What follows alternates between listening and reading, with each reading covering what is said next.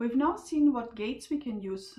So the second video in the series was explaining the NOT gate, the CNOT, the Toffoli gates, and the Hadamard gates. And we're now going to see the first usage of those gates to build an interesting quantum algorithm which covers something or mentions something which we don't have classically.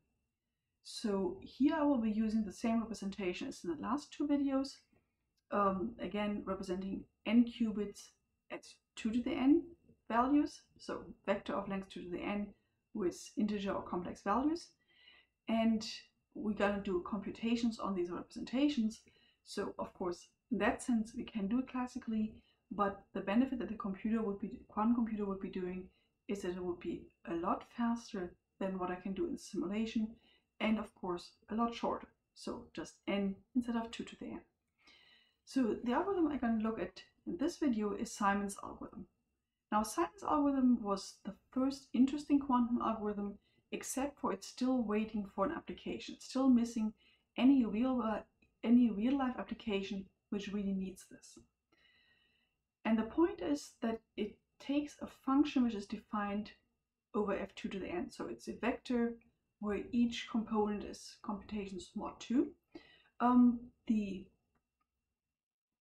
image does not matter so much. So here's an example which has both of them being length 2.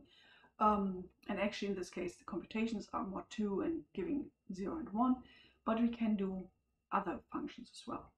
But the interesting thing is that Simon's algorithm allows you to find something like a period, but it's not a period of an integer function, but it's a period in this vector space f2 to the n.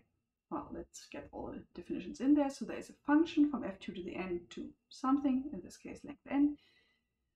We do need to be able to efficiently compute this function, where, well, this also means we have to come up with a quantum server for this computation, and we need to have this expressed in these reversible gates.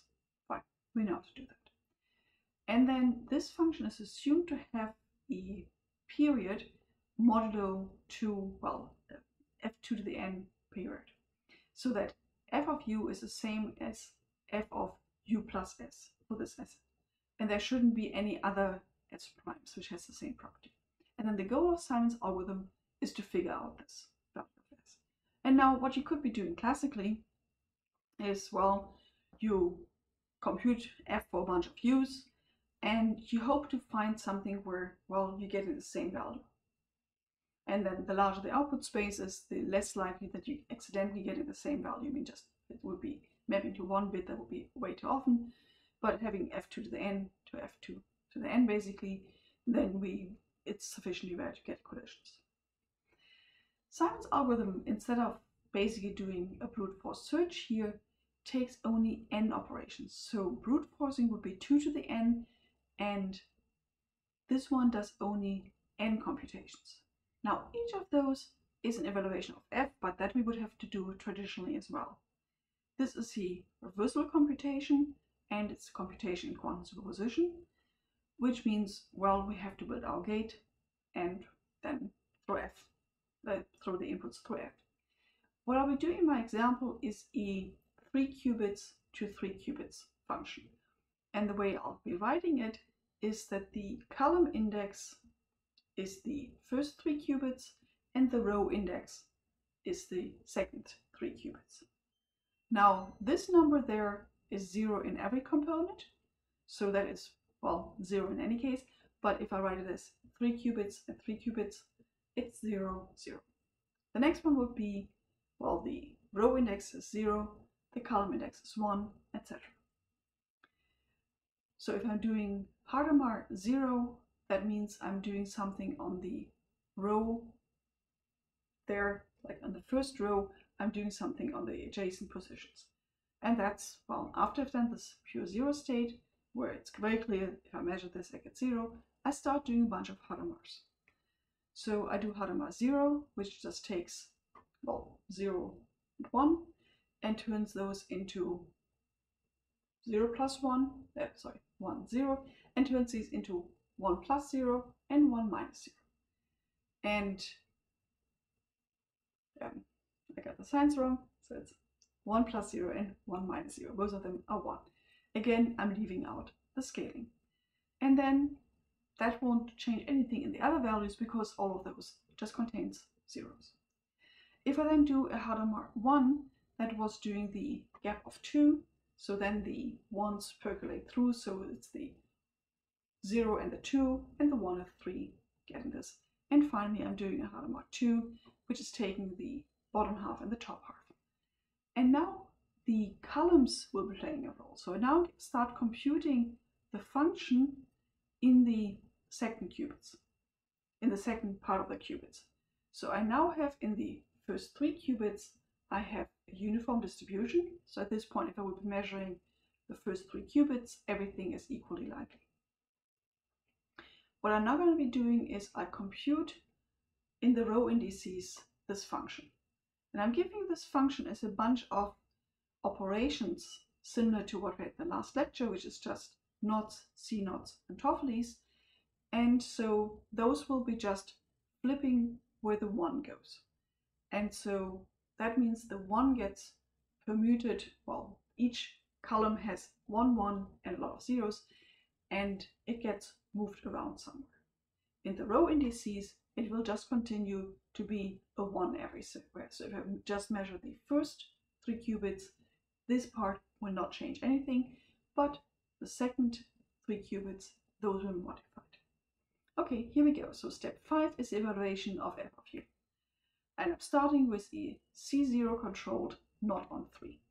So all of these will be on the qubits 3, 4, and 5, so the second half of the qubits, and controlled or doubly controlled by the first 3 qubits. So if the 0 qubit is set, then I negate or flip the 3 qubit. And so that does this pattern, this alternating pattern that we see here. And then I'll do some more shuffling. So each of those steps you can work out exactly which operation I've been doing. And then you see that, okay, it permutes where those ones are going. And so you can figure out what function f I've been computing here.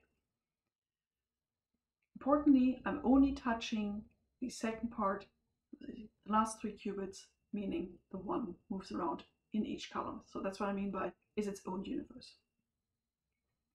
And so at this point, that is the end of the computation. So now the each u position, so the first part is u, and then the other part contains f of u. So this was just one operation of f, well, on all of the n qubits. And now I will be doing some more interesting operations. Namely, I'll be doing some Hadamard operations. And those we know will change the values. So this will now change the distribution also on the first qubits. Okay, oh, also, you can already see, I mean, it's a small example, so I can't hide too much in there. And you see a symmetry that if you look at, if I flip the, in the u part, in the first part, if I flip the first and the second zeros in the 2 qubit, then I'm getting the same values. So that's what you see with the gaps here. And of course, Simon's algorithm now wants us to find this 101 pattern. How do we go about this? So now I'll be doing the Hadamard that I just mentioned. So now I will be seeing negative numbers. I don't want to destroy the nice column structure here, so I put a bar on top. And so now we're also no longer computing mod 2 anywhere. So before the gates were naturally computing mod 2. Now the Hadamard is again taking these values as integer values. And Hadamard 1, Hadamard 2, and that's already it. So at this point I stop. So I have done 3 more Hadamards after the computation of the function. I've done 3 Hadamards to get into the uniform distribution on the first 3 qubits, then the function, and now 3 more Hadamards, and then I stop. Now if I measure just the first 3 qubits, that means I'm measuring the column indices, and okay, I will only measure the columns which have non-zero values. Each column has the same weight. Each of those has 4 entries equal to 2, and so, or minus 2. So going by the amplitudes, the column index will be one of those all of those with equal probability. So we either measure 0, meaning the zeros column there. We won't measure 1, we might measure 2, not 3, not 4, we might measure 5, and we might measure 7. Now think of the binary representation of those. This is either the all 0 vector, so 0, 0, 0, 0, 1, 0, 1, 0, 1, or 1, 1, 1. And so each of those has the property that it's perpendicular, so orthogonal to 1, 0, 1, meaning if you do the dot product of these with 1, 0, 1, you're getting 0.